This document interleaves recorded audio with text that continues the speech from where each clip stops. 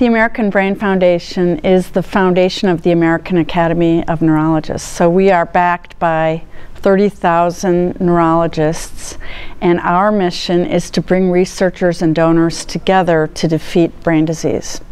So we raise money and use that money to fund research, innovative research on the whole range of brain diseases.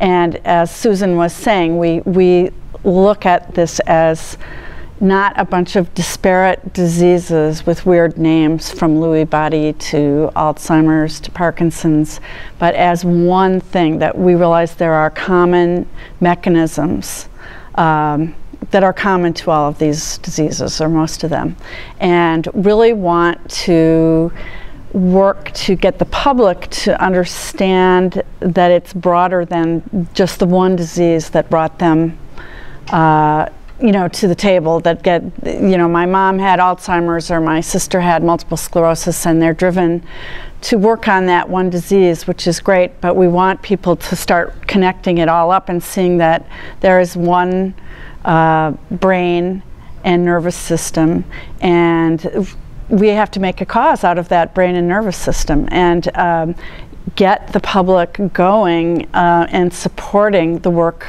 to cure those related diseases of the brain and nervous system. And we've seen the American public do this. We've seen the American public basically end polio in the United States. We've seen the American public behind smoking cessation and seat belts and stopping breast cancer. And so I'm just very optimistic that we can make this into a real cause. And that's what we're working on, to go beyond what we're doing now, which is wonderful. We're funding the best and the brightest young neurologists in their clinical research.